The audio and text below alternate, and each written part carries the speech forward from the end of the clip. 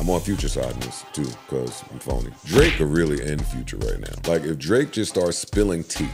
Like if he just start painting Future to be emotional over this bitch and he just start detailing business, it could look scary for Future for a second. It won't end him. Put him on timeout. When I say end, if you can alter the way consumers look at you, Yeah, you've done. We seen him be able to do it with somebody else that we deemed to look a certain way. Meek. he totally rearranged how people look at me. The effects of that are still lingering today. You can't back-to-back Future. How do we know that? We know that. We don't know that. Now, why? Because we don't know what he knows about Future. They was close at a point. When I say back-to-back, I mean Make a can't hit. club record, diss record, Future, because Future will just make one back. I disagree. Meek couldn't do that. You don't think Future could make a diss record? And this is the thing. When you start getting into battle rapping, your lyrical content matters more than your track and your beat. Not today. That's No, ancient. no, that's not true.